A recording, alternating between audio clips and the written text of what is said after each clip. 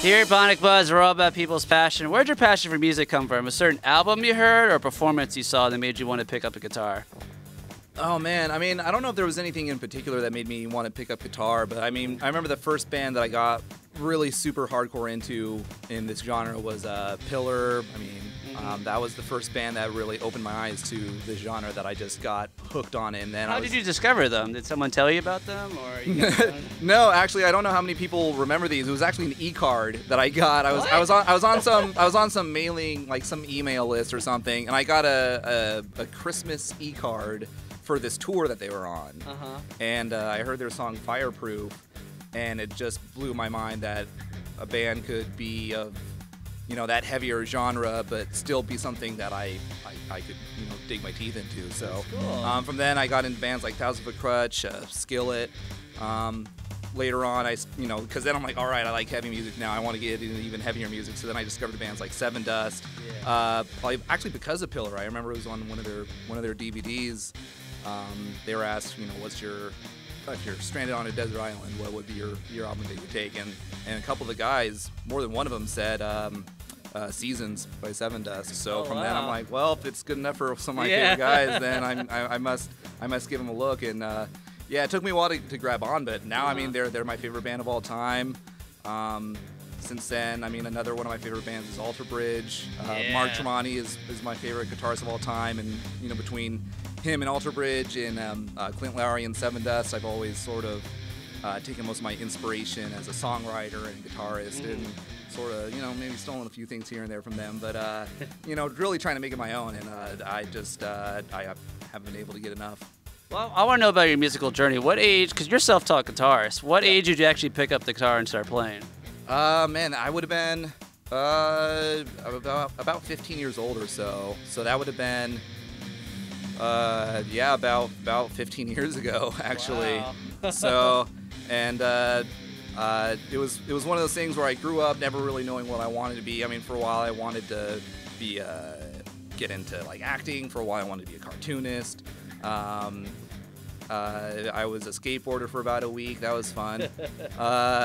And a friend of mine was just like, "Hey, I noticed your dad's acoustic guitar up in the attic up there. You know, maybe I'll restring it and you can start playing guitar." And like, all right, yeah, sure, that'll go over just as easily as everything else I've wanted to be in my life did. And picked it up, and it lasted longer than a week. Much longer than a week. Yeah, it's a couple, probably about 1,000 or more weeks. Well, that's inspiring. So, tell me how you found about Dirty Machines, because I used to go and find your other bands and projects you're a part of, and you know, and I would say a lot of your other musicians with you weren't just up to your level, that musical talent that you were. So, and then finally you joined Dirty Machine. I'm like, wow, you guys have an amazing drummer with you finally. And yeah. Well, and not to discredit everyone who I've worked with before. That's more to credit the guys of this band now. That just something that I've always wanted is to feel like I'm in my favorite band. Yeah. And that's something I can actually honestly say with this band. Our drummer Nightmare is one of my favorite drummers ever. He just kills it every time. Dave is just such a charismatic frontman. But I mean, the way I found the guys, I had been friends for a very, very long time, many years, by a guy named Mark Baker. He's the bassist of a band by the name of Killset. But we had been friends since long before then. So, and he's always been like a bigger brother, always, you know, looking out for me to find any sort of project that I can get into. And so I don't know.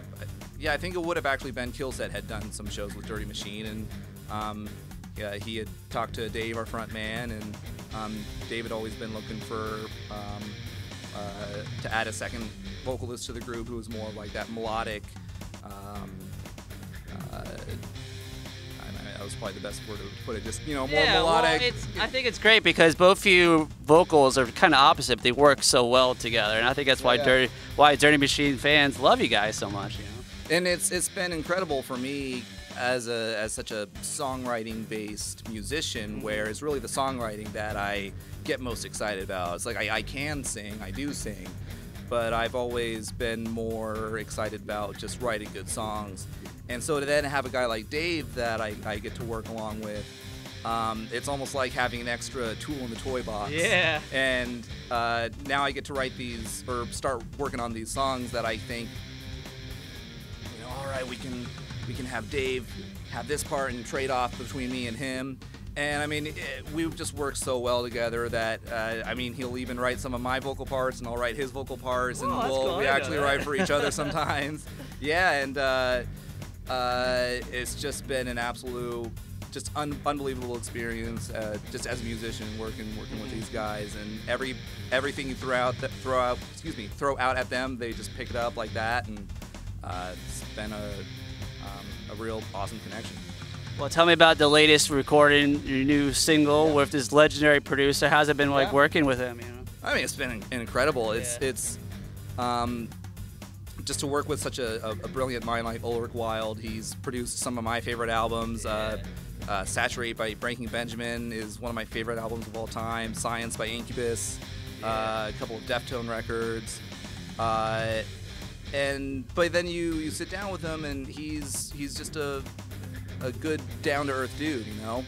So to be able to sit down with somebody like that and really, you know, get into the nitty-gritty of even the songwriting and adjusting stuff that you go in that you're pretty settled on, and then he has another take on it and it's actually better, you know, and improve it that way. And that's kind of a good producer, otherwise why are you paying him? You know? Yeah. Well, and even more so than that, just his ability to get the best performance out of whoever he's got in the hot seat at the time, and just to be able to have the ear for the just that indescribable, what's the word? I'm trying to use the word sonic, the sonic soundscape, you know, whatever.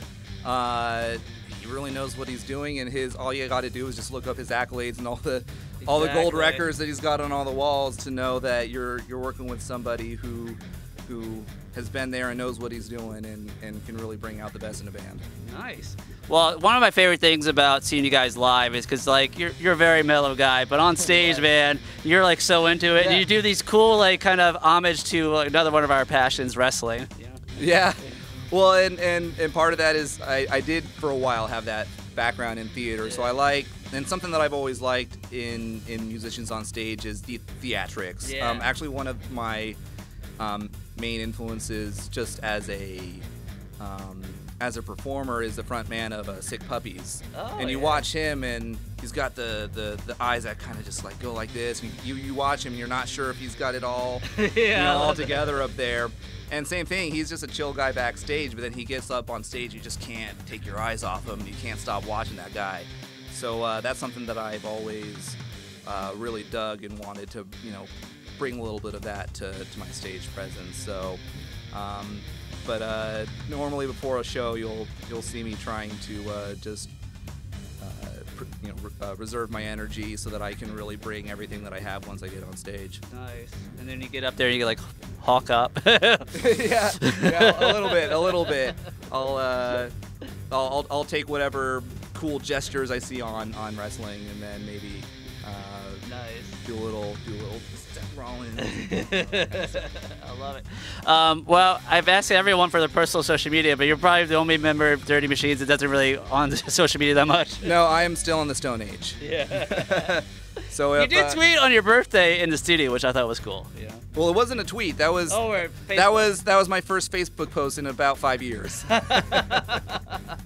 All right. Well, you can go follow Dirty Machines, and hope you guys have some more newer shows coming up the rest of the year. Oh yeah, we're road warriors. We're gonna keep booking shows and getting our name out there, and really getting down to the grind. All right. Thanks, Darren, so much. All right. All right. Thank you.